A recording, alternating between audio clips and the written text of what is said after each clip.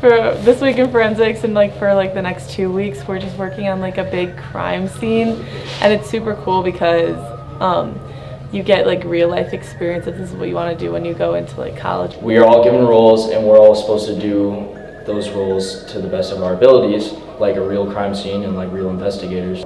My role as a crime lab supervisor, I take care of the evidence and I make sure that it is not contaminated and it goes from the one person to the next person and it's not misplaced. I'm the media, and basically I get to interview any of the suspects and like ask them questions, and then I can ask the investigators any questions, but they don't have to answer them, which is really frustrating. My role is fingerprint analysis, so I have to take all the fingerprints from like the crime scene and like dust them. There were 3 people in this scene primarily throughout the whole time.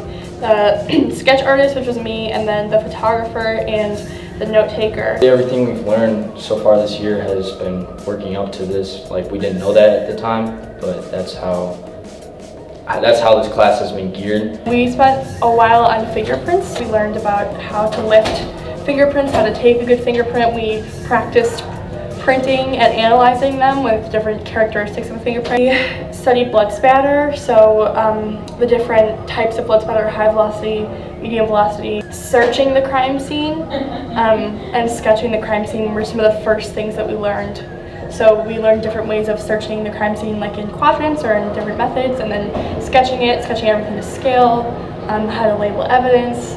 So all of these things that we applied to our scene. It like gives you a good opportunity to like have like experience like the actual workforce, like for later on in life. You wouldn't really get that in other classes. This is their final. It brings together all aspects of the class in one large project, and I hope that they apply what they've learned and they collaborate within that group and they have fun.